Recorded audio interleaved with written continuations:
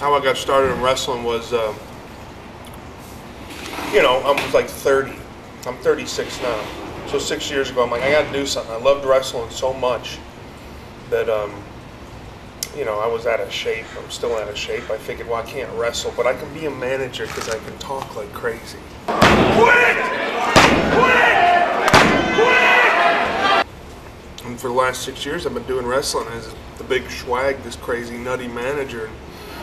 It's you know, I don't make money doing it, but it's paid off in other avenues. It's helped my acting.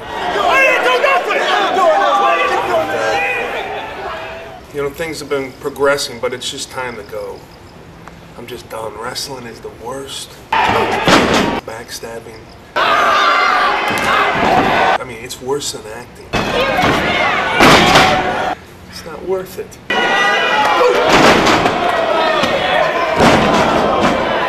Tonight's it. This is it. The people are going to get their last shot to spit on me, to boo me, to throw shiznit at me. And it's over. Man, Schwag, don't go, man. Come on.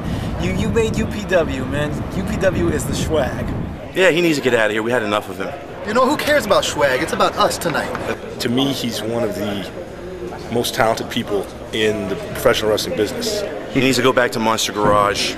I found out tonight that Schwag is going to be retiring from wrestling, which makes me very sad for a personal reason because he's the one who got me involved in wrestling.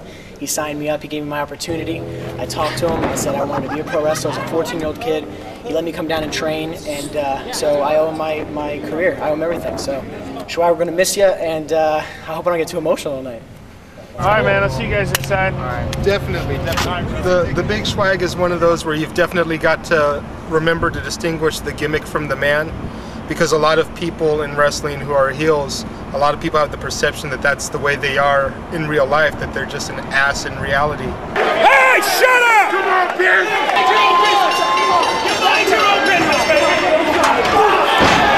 El Jefe and myself, we're both managers in the pro wrestling business, so it kind of gives us like a little solidarity. We're the ones that actually make the match, you know what I'm saying? These guys, some of these guys are idiots, man. They don't even know how to read or write.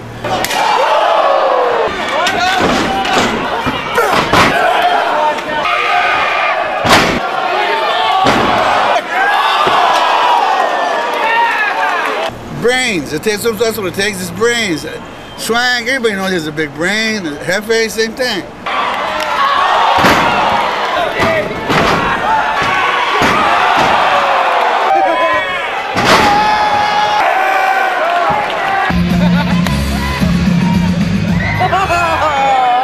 The best thing ever happened to wrestling is The death of Schwag. Da da da da da da da da da da. This is it. The people are going to get their last shot to spit on me, to boo me, to throw shiznit at me. And it's over.